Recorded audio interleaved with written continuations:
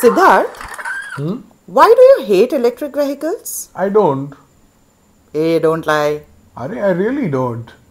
In fact, I really like EVs, but as consumers, I think we have unfair expectations from them and we really need to straighten out our understanding of the technology and its limitations.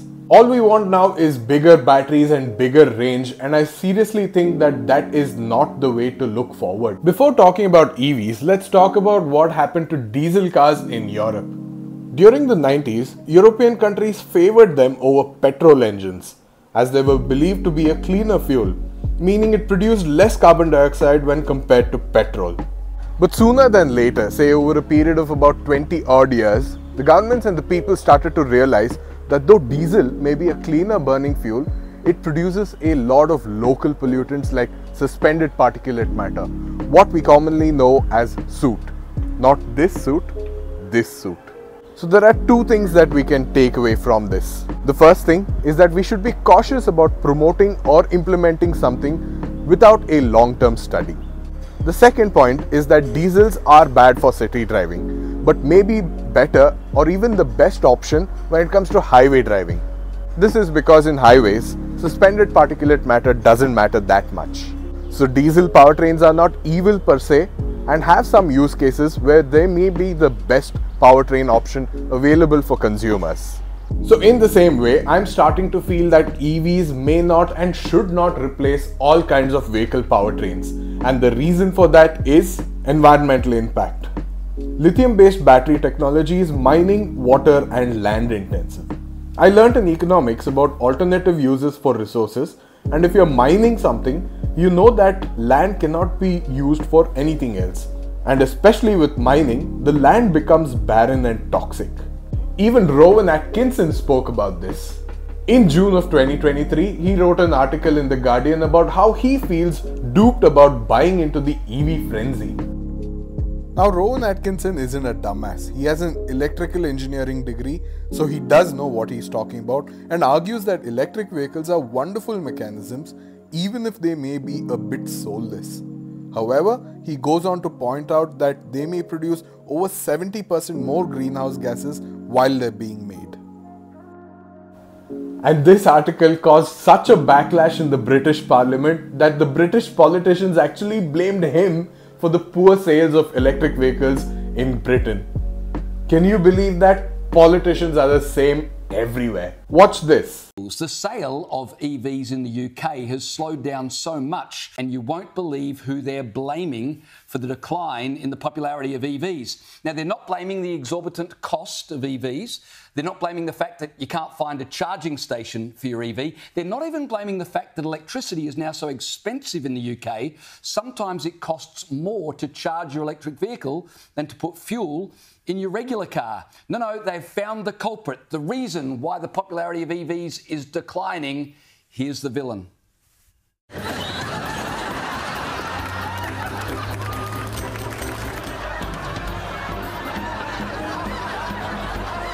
So let's just admit it, lithium-ion batteries are not quite there yet in terms of how efficient and clean they are.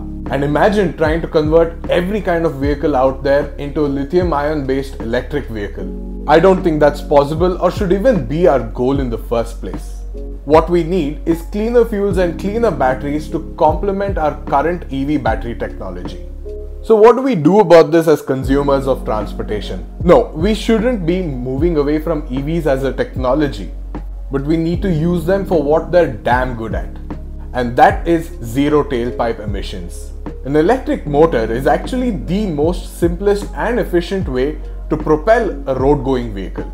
Sure, a V8 engine may sound great, but all those intricately designed components, thousands of them that go into building internal combustion engines, at the end of the day, they're just simply turning your wheels. And an electric motor does that so simply and efficiently. Yes, electric motors are insanely efficient, but that won't make overall sense if the energy isn't clean. I know electric vehicles are cleaner even if you run them off a diesel generator, but why don't we do that in the first place? Or at least till we have a cleaner grid. As of now, we need to use EVs for these two things and focus hard on these use cases. The first case is trains and buses and public transport in general. Electrification of trains has already been achieved and they don't even need batteries. And Gustavo Petro, the current Colombian president, says, a developed country is not one where the poor have cars. It's where even the rich use public transport. So if we really want to be eco-friendly, we must drastically reduce our dependence on personal transportation. Everything else like cleaner supercars and battery-powered style statements, these are not real solutions for a cleaner environment. The second way to efficiently maximize utility of electric vehicles is through small transport vehicles like bicycles, scooters, skateboards, and heck, even small cars. We need lighter, more aerodynamic vehicles that can run off smaller batteries. And smaller batteries will ensure that we don't ravage land and water resources to make massive batteries for expensive and bulky cars that barely anyone drive around. Smaller batteries will also give us an opportunity to scale up our clean energy grid. I mean, the ideal situation would be to charge EVs through wind and solar. And if batteries are small enough to match solar panel efficiency, then we will have a truly utopian EV ecosystem. So if the issue is with big batteries, why don't we stick inductive chargers below our roads? That's a fantastic idea, but imagine laying them down and maintaining them. Imagine their per unit utility. I hope it can be done and done well in the coming years, but inductive or wireless charging is terribly inefficient. A lot of the energy is lost as heat, and to prevent global temperatures from increasing and to prevent local heat islands in cities, inductive charging almost seems like a crime. If you can come up with a tethered system, I don't know, it may be practical and all of that, but that totally takes the fun of driving away.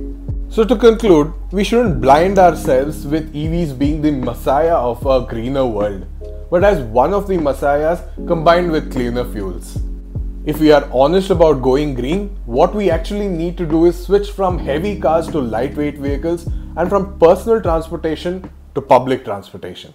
And this is totally my take on it. If you have something to say, use the comment section below. And as always, thank you for watching Car Stats. Please subscribe to the channel and I'll see you all in the next video.